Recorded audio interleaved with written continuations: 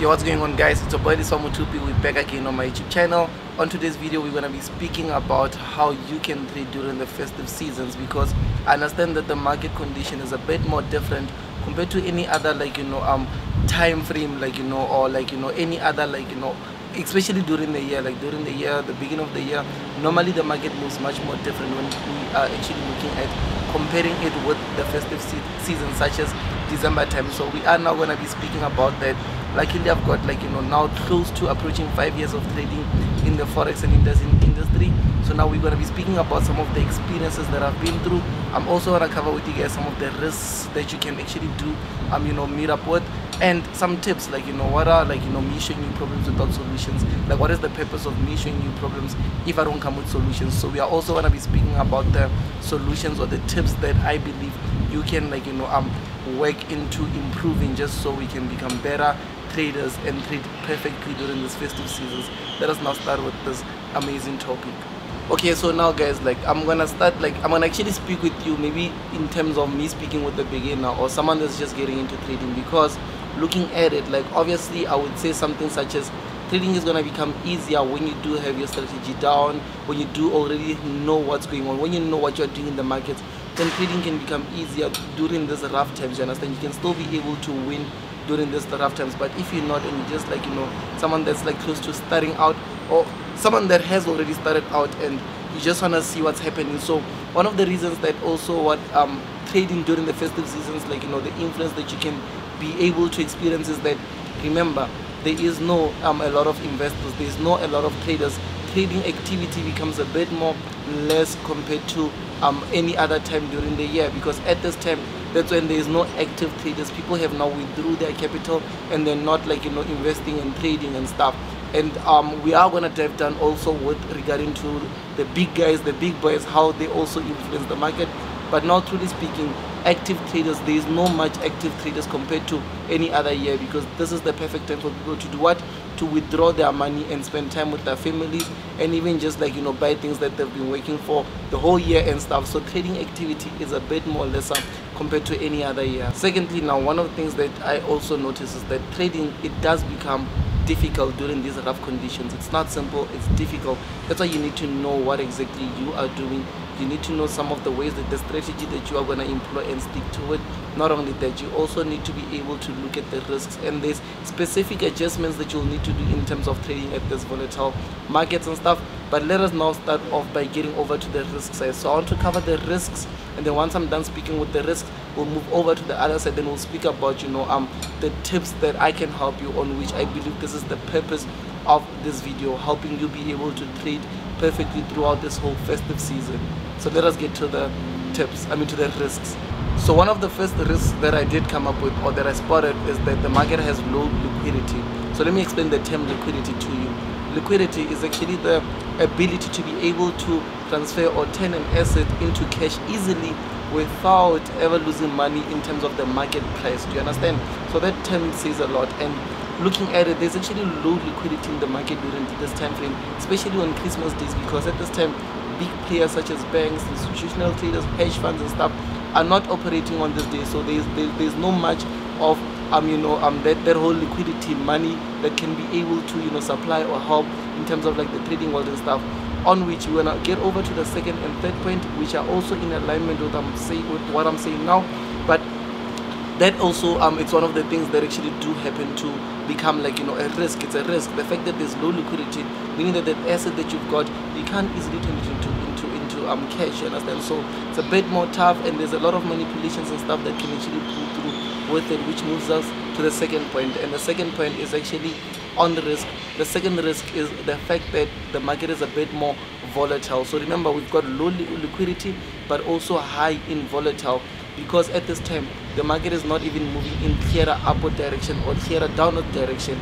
At this time the market is moving either shooting upwards, shooting downwards, because there's not much of movements. Big players are not being involved in this, so that the market can just spike to the upside, spike to the downside, and which causes a lot of stop hunts. Obviously it causes you understand, it causes stop hunts, things that are not in alignment with the way that we're looking at it, especially if your strategy is not in alignment with trading high volatile moments in top hands and also breakouts. You understand? False breakouts to be exact. Like the false breakouts and stop hands are something that we don't need, and because of those volatile moments, you are going to experience a lot of those on which you can doubt your strategy. You can start thinking or feeling otherwise, which we don't want that in the markets. The third risk that I was able to spot is that brokers at this time, remember, big players are not inside, they're not trading banks and all those things. It's only a few active traders that are trading at that time, especially on Christmas. Only a few active traders that are in the market. So brokers are still operating. You understand? Like things such as brokers, like obviously there's costs, there's fees, there's 1, 2, 3 in order of them to still continue to operate. So they don't want to lose money. They still want to be on the positive side. When you do come back to January, they have to pay salaries, they have to run their companies, on which what can happen is that you can be involved in brokers, like, you know, manipulating things such as spread. So here, that's when you will see spread increasing heavily, and you can't really be too sure with the time when that spread is going to be increasing and stuff. But spread is going to be like, you know, they'll just be playing around the spread, like, you know, it's going to be a bit more big, and there's going to be a less side, and it's going to be huge, just so they can also be able to make money on their side. And you know, with spread, it kills you, because, like, you know, for you to make profit at first, it means you have to cover the spread difference at first, and then you can start making profits. So those are the risks that I saw. But I'm glad that now you do know of the risk. I'm glad that you are aware of the risk. You know that, okay, during festive seasons, this can happen, this can happen. Let us take a look at also the positive side of it, and some of the tips that you can implement in order of you to start trading today and still be able to see progress in your trading journey. Okay, so the very first tip that I'm going to be starting up with is that, obviously, guys, the strategy that you trade is what you actually do employ, which is important for you, understand? So you need to do what? You need to have that specific strategy, observe it by studying the previous historic data. So you have to go, if you're looking at, let's say, years 30 December, go to years 30 December 2020, go to years 30 December 2019, go to years 30 December 2018, as far as you can go, but track only for that specific month. Let's say, for instance, for now, this month being the 1st of December, see what your strategy is like, and then this way it's going to allow you to know or be aware of some of the things that you can be able to spot. So it helps you, like, when you backtest it only with the specific market condition, only with the specific time frame, then that's when you get a clearer picture of what your strategy is capable of. So that is the very first tip, going back to data, looking at your strategy and looking at the potentials that it can give you. Moving over to the second tip. So now with the second tip is that I highly believe that at this time frame, it's much more better for someone to be focusing more on day trading, unlike swing trading. Because, like, looking at it with swing trading, obviously with day trading, like, you know, in terms of if the spread is too much, you have to also look at the spread. If the spread is too much, it's going to cost you a lot to just make a few cents, because by the time you're already closing, it means that what? It means that you are covering spread. But with swing trading, it's simpler. But with that, like, there's also ups and downs to it, because remember, the spread does move up and down the whole day.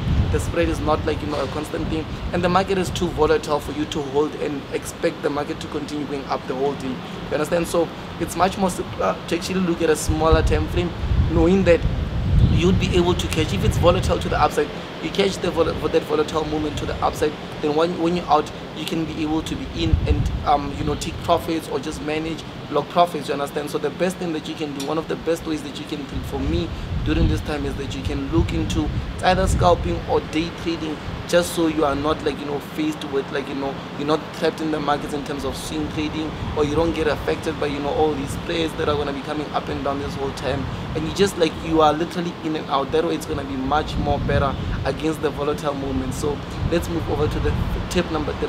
So the third tip is that you need to stay you need to be up with your management. You understand? So I understand that people are trading without a plan, on which it's very risky. You need to trade with a plan, the first thing. So I'm not going to say that, because I have all the videos that are speaking more about that.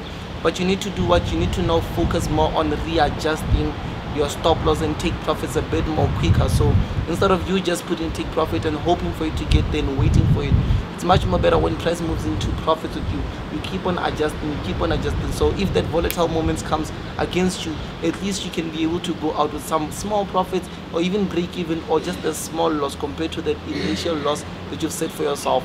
And also, like, you know, it's much more better to just keep on adjusting your stop loss and your take profits, because find out that the market is volatile to your direction at the time, and if it's shooting more to the upside, then it means that, like, you know, when you keep on adjusting your take profit, you can actually go from banking, let's say, at 30% to like maybe a 5 or 7%, which is much more better. You need to be looking at that.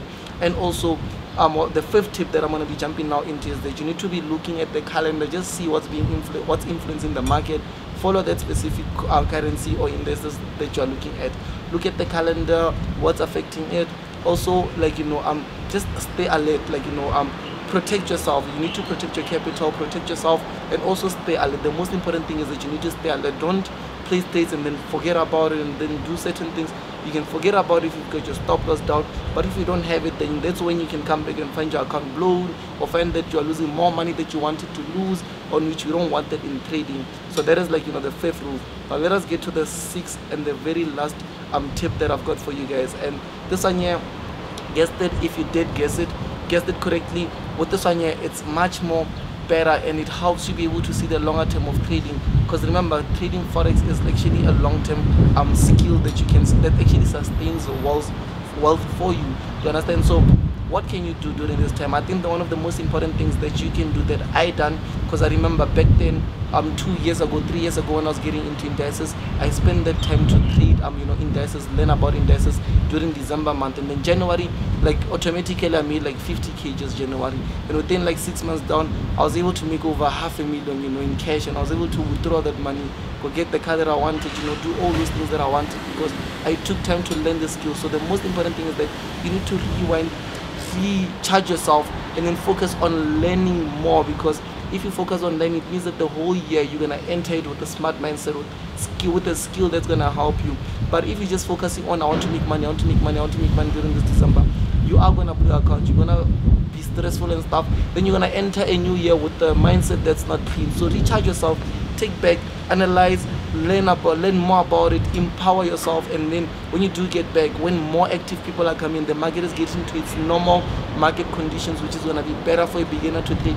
This way, then you can also get to enjoy the skill that you've been spending so much the whole of December learning. Now you can be able to just look at it and see it working for you. So that's the sixth tip. The sixth tip is literally having to just stand back, recharge yourself, and then coming back to the markets with a cleaner mindset and a much more better skill that's going to help you. And one of the best ways that you can do that is if you invest yourself in the Forex Chasers 3.0, which is literally a program that helps, like, you know, anyone that goes from beginner, anyone that goes from advanced to be able to just become a skilled trader, not only looking at charts, not only looking at the technical side of things, focusing more on the psychology, focusing more on having a plan, having a roadmap in the markets, and being able to just become the best of yourself.